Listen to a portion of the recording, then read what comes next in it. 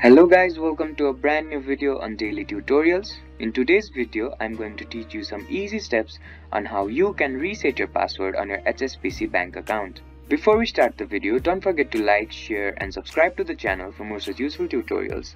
Without further ado, let's move on to the video. First of all, make sure that you're connected to the internet. Once you've made sure that you're connected to the internet, open up a web browser.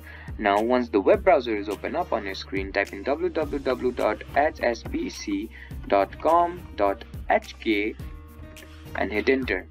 After the home page of the HSBC bank opens up on your screen, on the top right corner of your screen, you'll see a login button. Go ahead and click on it. Once you click on the login button, a menu will pop up on your screen.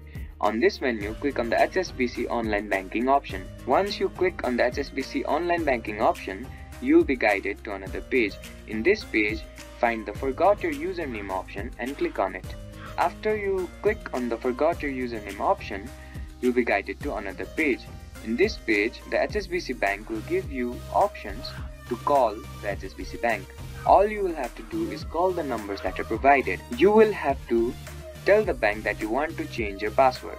The bank will provide you with instructions on how to change your password. I hope this video helped you to reset your password on your HSBC bank account.